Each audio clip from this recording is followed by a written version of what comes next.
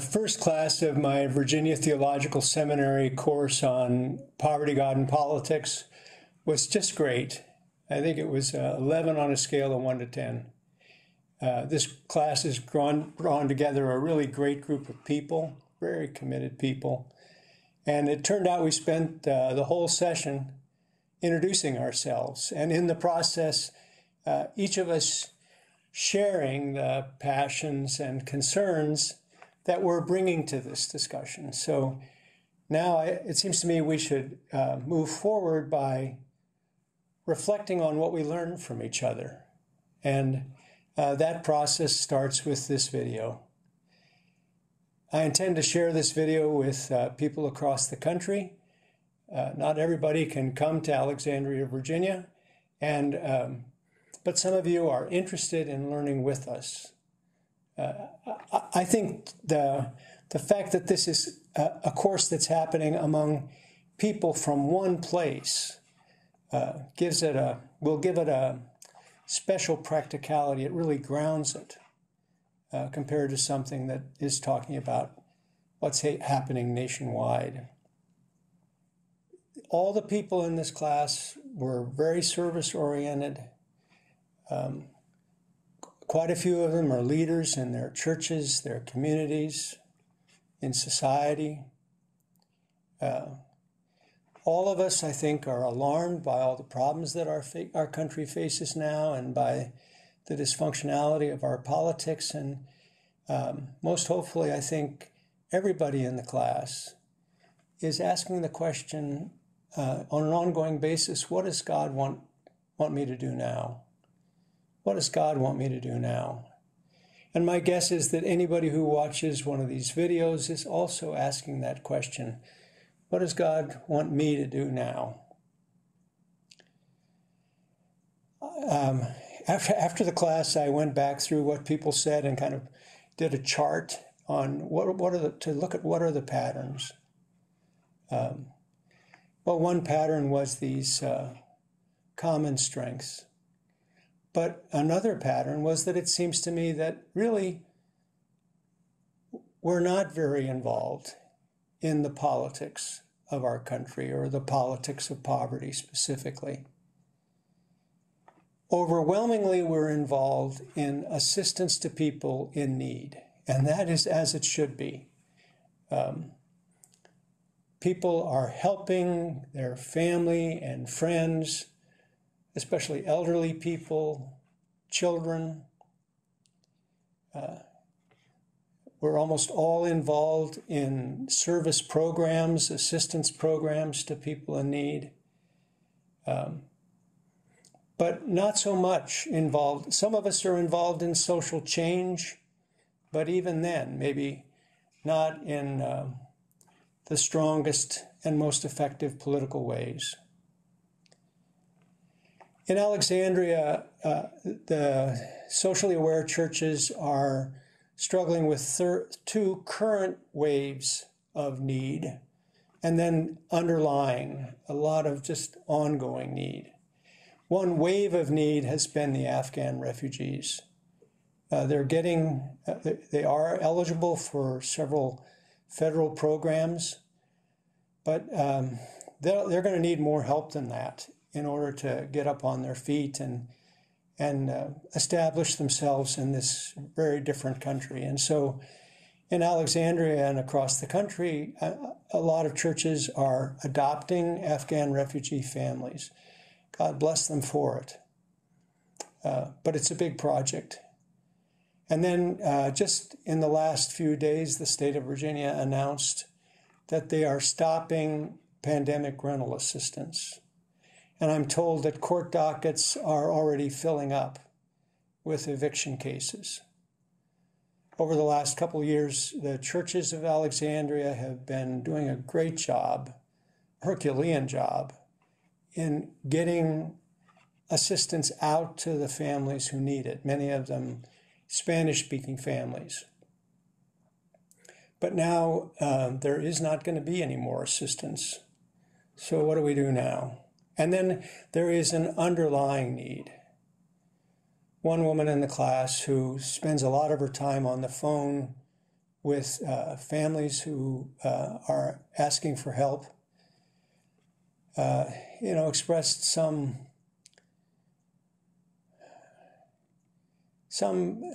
almost not despair, but something like that. Just her sense was that, families are sinking.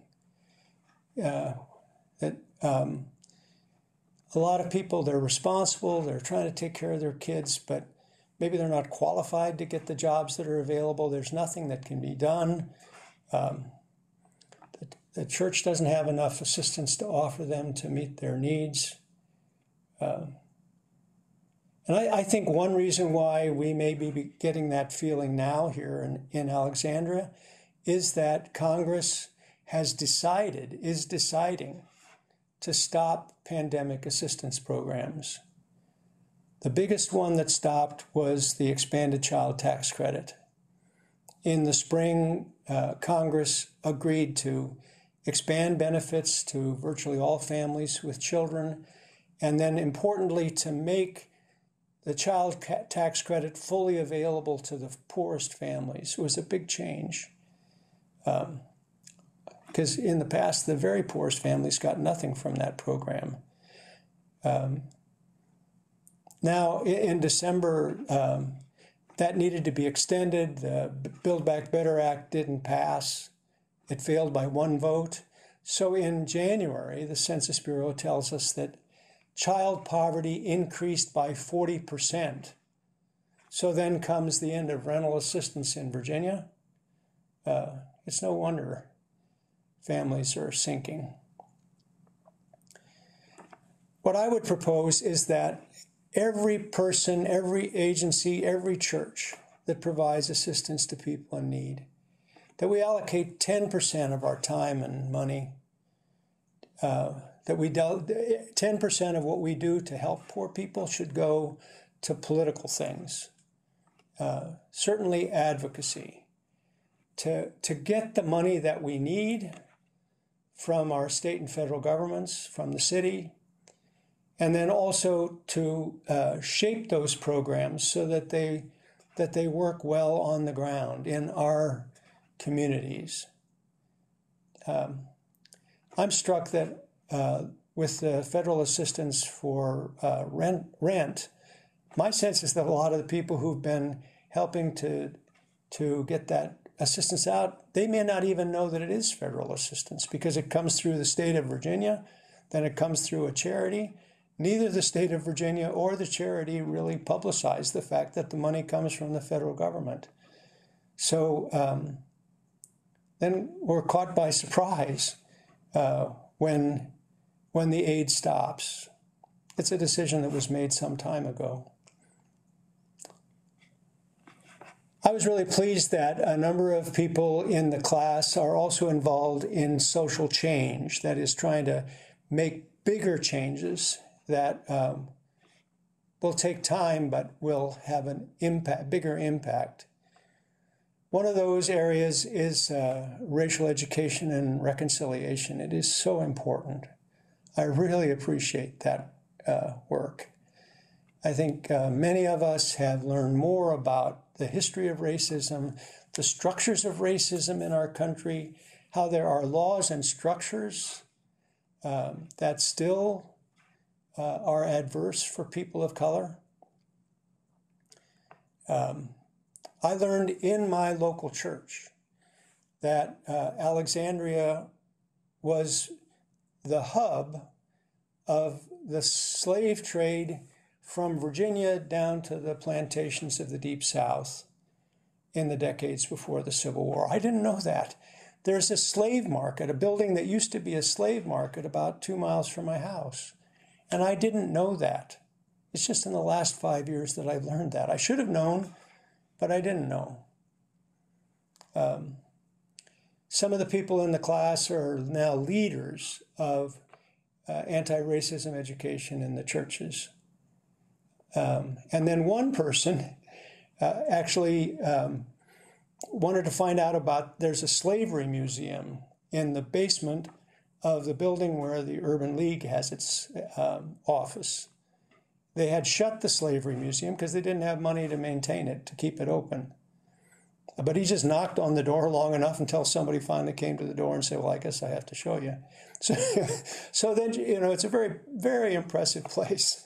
It used to be a slave market, and in the basement you still see the shackles cemented into the wall where enslaved people were held. So this person went to the mayor of Alexandria, got him to come see the museum, and that ended up in the city of Alexandria providing the funds to allow the museum to open again. That is really powerful action, and I'm impressed. But I think we could do more in the area of racial politics. The current governor of Virginia, Glenn Youngkin, probably got elected because he decided to underline, to reinforce the suspicions of parents who thought maybe racial education was going too far in the schools, that it was making their children feel uncomfortable because they're white, that they should feel guilty because they're white.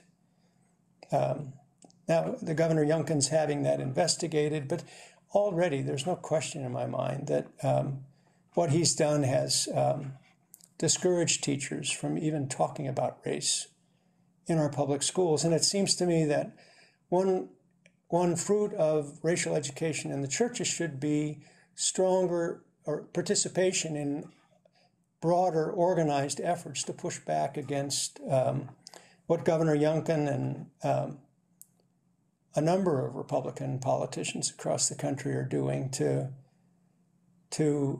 suppress racial education. Also, this year is an election year. It is really, really, really important that people of color vote. Over the last 2 years, quite a few Republican legislatures across the country have passed legislation that will make it more difficult for people of color to vote this fall. That was the purpose of that legislation. We failed to stop it. But now there are really good organizations, the Skinner Institute, for example, that's helping to organize efforts, especially in swing states, to mobilize people of color to vote, to encourage them to vote, and also to be at polling places where there's some risk of intimidation against voting. Seems to me these kinds of, frankly, political activities should be strengthened by the racial education that we do in churches. The other thing I was glad to see was that several people have signed up with the Poor People's Campaign. It's a really important organization with a lot of long-term potential.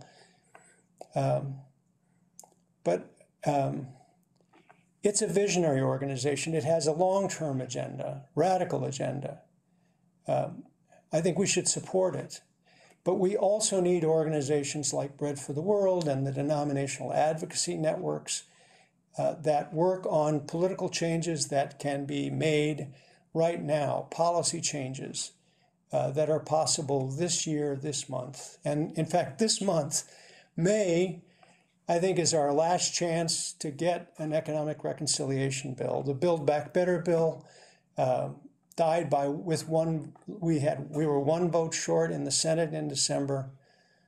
Schumer and Biden and Manchin are now talking about how to get into formal negotiations and then to see if they can craft a bill that all 50 Democratic senators will vote for. The moderate Democrats, people like Senator Kaine and Senator Warner from Virginia, are crucial. So here in Virginia, we need to be on the phone to Kaine's office, Warner's office, email to those two offices, and say, we want them to get the reconciliation bill done this month. We want them to include anti-poverty provisions. That's not a given. And we specifically want them to make the child tax credit, again, fully available to the poorest families. They need to hear that from us to give it a chance of passage this month.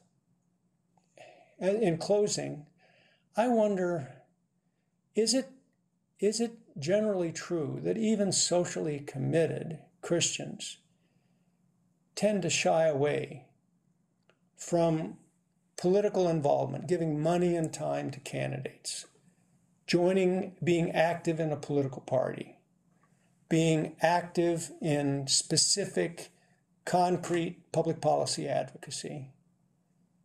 Is it true that maybe that we want our congregations to be bipartisan, but maybe because of that concern that the congregations should be bipartisan, should include everybody, maybe we never make it clear that individuals that partisanship is not necessarily a vice, that we should get involved in politics and certainly push for the things that we think the Lord wants. So we'll be talking about that in class next week, and I look forward to recording another video next week.